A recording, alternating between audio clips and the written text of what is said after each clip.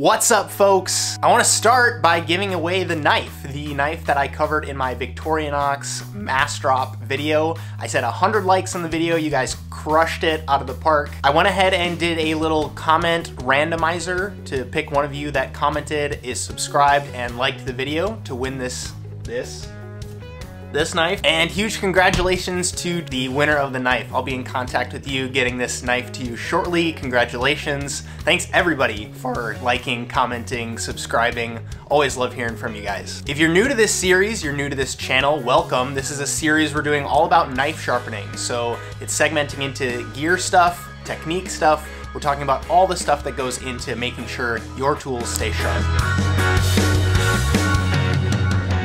This is a gear episode, and everything that I talk about is going to be linked down low in the description in my kit page on kit.com. You guys are from all over the world on this channel, so I like to make sure that you guys can get access to every single thing that I talk about. Just a heads up though, disclaimer, if you don't want to go through any of that, go ahead and check out Corin.com. That was at least where all the gear that I got was from when I was in culinary school. That was my go-to place. Amazing knife shop in New York City to get not just my knives, but all my sharpening stones and even advice on how to sharpen. I apologize if this video is a little bit short. A lot of this gear is just rocks. I wish I could list off a ton of different features for you. And a lot of this stuff has traveled with me over the years. I invested in all this equipment maybe about 8 years ago, back when I started off in the culinary field. And you might say $80 for a stone, that's kind of a lot. But when you break it down, 8 years for $80, that's $10 a year for sharp AF knives. To me, that's worth it. So I'm using a set of a pair of Mizuyama stones, the 1000,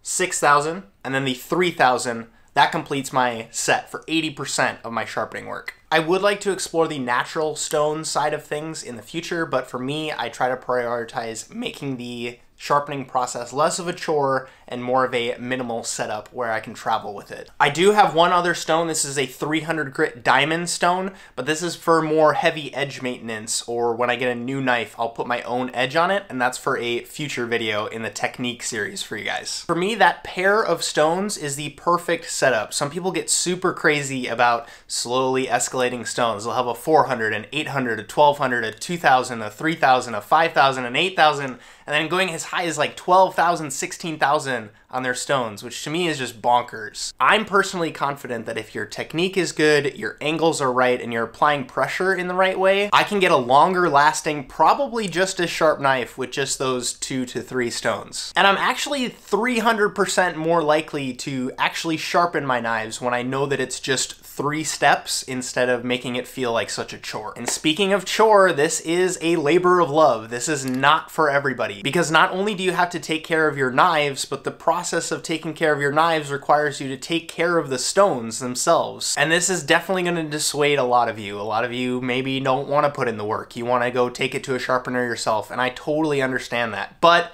I'm a firm believer that this kind of mentality carries into the rest of your work if you're willing to take care of your knives like this. So let's get into some tips for these stones, shall we? The 3000 grit stone, do not soak this one. Corin has it on their website. You should not soak this stone.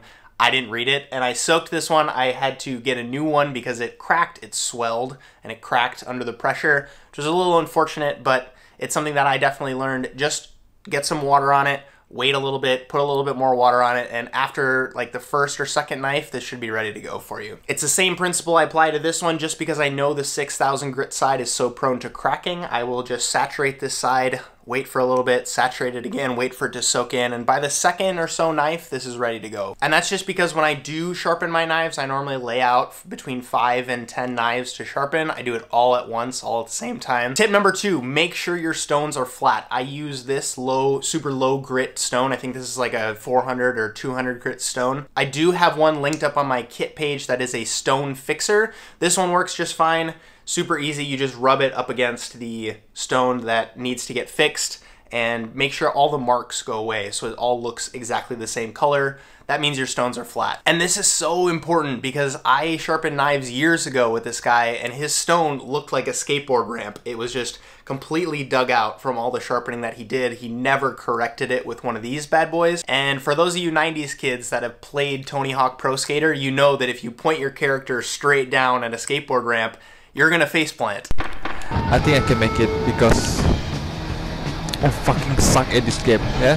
And with knife sharpening technique being all about the angles, you need that flat plane of reference to make sure that you're doing it right. Okay, so my stones are ready. They're super flat. They're saturated with water, ready to go. I use this bad boy. It is a metal and rubber stand for my knives. It is adjustable via these screws back here. This helps it elevate it up off of the counter, so I get that knuckle clearance as I'm going back and forth on the knives. Honestly, not that big of a deal. I just wanted to feel #pro status with my knife sharpening. If you get a stone that's flat, like this 300 grit one, it is definitely a plus to get that up off the counter feeling, but most of my stones are thick enough so that I don't have to have this.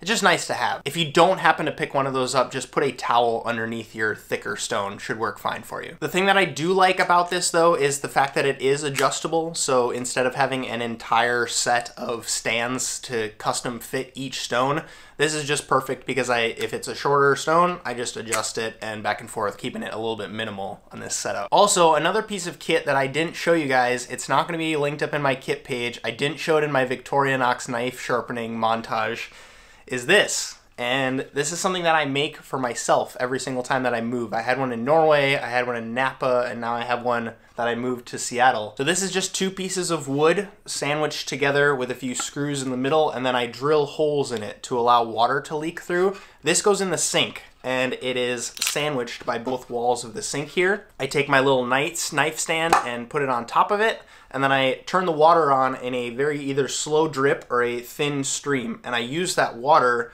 to kind of saturate the stones as I go. And I personally prefer to sharpen, especially on longer sessions with this, just because I'm not swimming in water and mud. It's less motions because you don't have to pick up either a bottle or a sprayer to saturate your stones. You just have the water constantly running or dripping for you. And for me, it just makes the whole process cleaner, safer, and faster. And again, unfortunately, I can't affiliate that link for you guys because, well, I don't know what your sink looks like. So there are definitely a few touch-up pieces that I use after the entire sharpening process is over, but that's gonna be another video where I talk a little bit more about maintenance and finishing. But what I showed in this video is like 80 to 90% of what you need for a pretty awesome starter sharpening setup. If you do end up checking out the links in the description and leveling up your setup, you can look forward to the next video, which is going to be technique focused. We're actually going to sharpen a knife. It's not going to be from zero. We're going to take your knife that's semi-sharp to like holy sharp. I've also got videos planned for either a chipped or busted knife with no edge to take it from 0 to hero back to its former glory. Again, we're early in this series, so if you guys have questions you want to know about any of the gear, any of the knives, any of the techniques,